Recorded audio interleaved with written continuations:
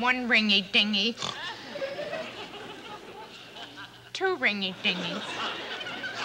Oh, gracious, hello. Is this the party to whom I am speaking? Mr. James R. Hoffa, the former 1863321? What do you mean, how did I know that? Listen, Ma Bell's had your number for a long time. Now listen. Mr. Hoffa, our records show that you made a couple of long-distance calls from the penitentiary. And now that you've paid your debt to society, maybe you'll pay your debt to the phone company. What's that? Well, it had to be you. Well, who else would be making calls from the big house to the White House? Well, look, Jim, you just got out from being up the river. If you fool around with Ma Bell, you're going to be up the creek.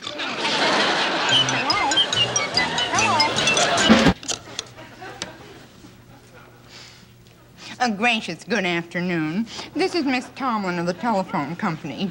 Do I have the party to whom I am speaking? And may I have your name, sir? Mm-hmm. And what does the M stand for?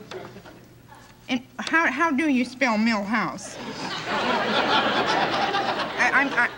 Could you spell that again, sir?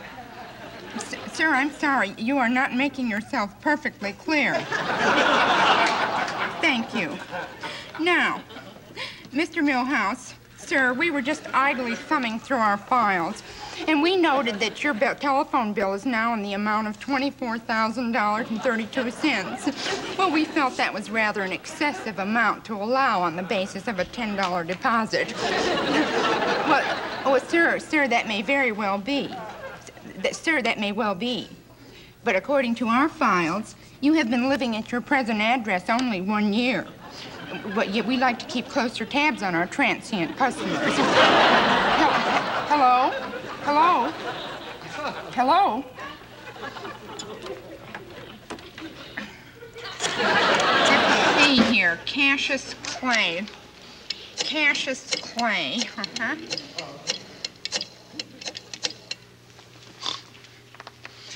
One ringy-dingy. Two ringy-dingies. Oh, gracious, good afternoon. Is this the party to whom I am speaking? Well, a gracious good afternoon, Mr. Clay. It took you so long to answer the bell, I was sure you'd thrown in the towel. A little Ma Bell knockout there. Now then, Mr. Clay. What's that? You're not Cassius Clay? Well, oh, you were Cassius Clay. Well, there does seem to be some confusion about your name. We have an unpaid bill now here under two listings, Cassius Clay and Muhammad Ali. Oh, I see. The correct one is Ali. All right, I've got that, uh-huh.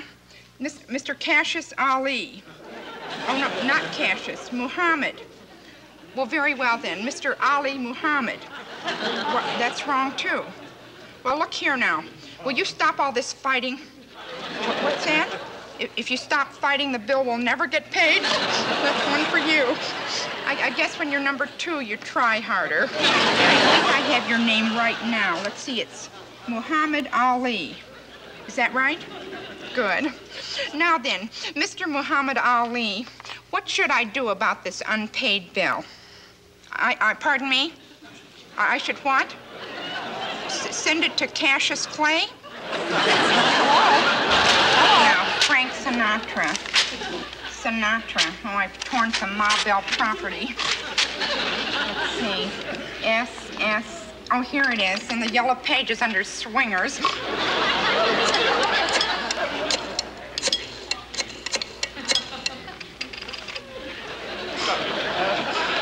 One ring-a-ding-ding. Two ring-a-ding-ding. Oh, gracious, good afternoon. Is this the Sinatra residence? Are you his maid? Oh, you're his girl Friday. Well, what about Saturday and Sunday? A little phone company humor for swinging lovers, sweetie. So why don't you put Frankie Boy on? Oh, gracious, good afternoon. Is this Mr. Frank Sinatra? Oh, Mr. Sinatra, this is Miss Tomlin of the telephone company.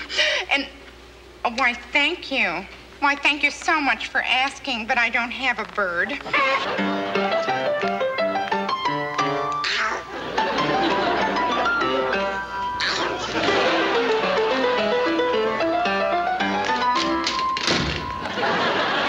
Mr. Sinatra, about an unpaid bill, and I was wondering what you're going to do about it. Oh, well, I'd love to do it your way, but it's against phone company regulations. Very interesting.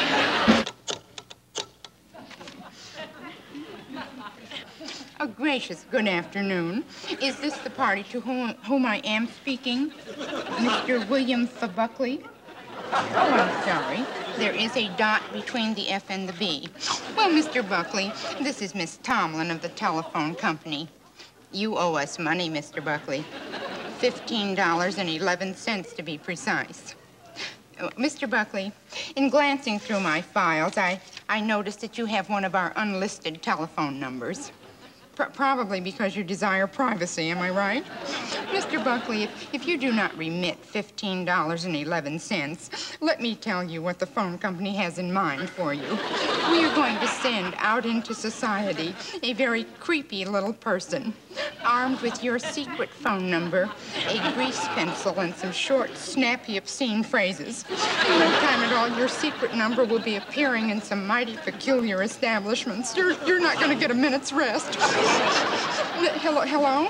Hello, Mr. Buckley.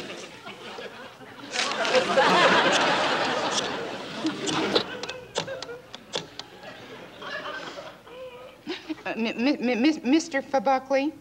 Oh, I'm sorry, Buckley. This is your very own Miss Tomlin again. Mr. Buckley, let me advise you that you are not dealing with just anyone. The phone company is a prestigious organization. Prestigious. That's tedious with the pressed in front of it. Mr. Buckley, we are in a sisterhood with the other utilities. We can arrange to leave you powerless. Yes, we can. We can cut off your gas, your electricity, and we can cut off your water. Mr. Buckley, nobody wants to have his water cut off. Now then, when may we expect payment? Very well, sir. We will await your check. Oh, and Mr. Buckley, there's no reason on earth for you to feel personally persecuted. We may be the only phone company in town, but we sock it to everybody.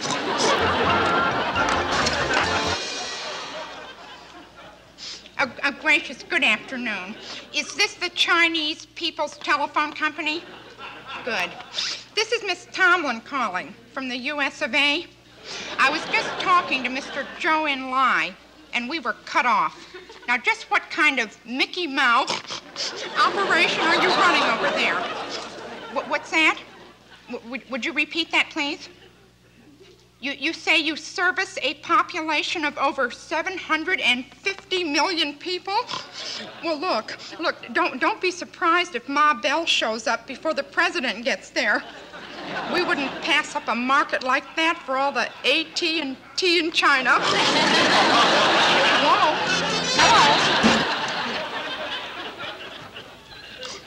Hello? One ringy-ding. A gracious good afternoon. Is this the party who has answered my call? The Central Intelligence Agency? Good. This is Miss Tomlin of the phone company. Well, of course I know your phone was off the hook. Isn't it amazing the way we can still make it ring? Now, I know that, of course I do. I know that this is a private, unlisted number that's changed twice a day for security purposes. It's the same technique we use for our repair service. Now, let me talk to the director. Oh, don't you lie to me. I know he's not engaged in any conference call with the White House. We have that line monitored also. Oh, very well. I will leave a message. Tell him that phone security has never been better and that all the gang down here at Ma Bell want to wish him luck on his upcoming invasion of mainland China. Hello? One ringy-dingy. Two ringy-dingies. And a joyous good day to you, sir. Is this Julio's catering service? Good. This is Miss Tomlin of the telephone company. I would like to order a few supplies for our annual Christmas bash. Let's see now. We'd like 14 cases of scotch, 6 cases of whiskey, 25 magnums of champagne, and a can of beer. We'd also like 15 party hats, a bunch of balloons, and a water bed. What's that?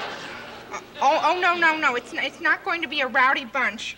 No, just Venetia and I. Could you have all this stuff sent over on Friday night?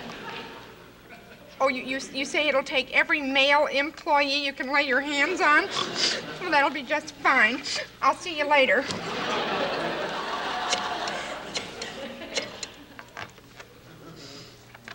Venetia, Ernestine.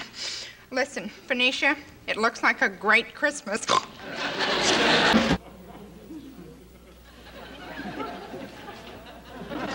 One ringy-dingy. 2 ringy-dingies. A gracious good afternoon. Have I reached the party to whom I am speaking? This is Miss Tomlin of the telephone company. Have I reached a Mr.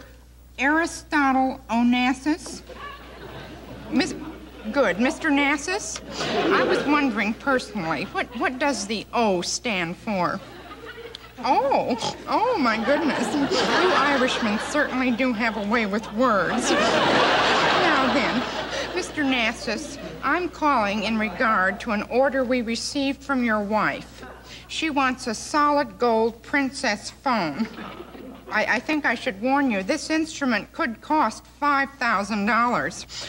This strikes me, Mr. Nassis, as being, well, a rather callous disregard for money. I said callous disregard for money. Callous. Hello? Half a ringy-dingy. Oh, I just love those. Another ringy-dingy.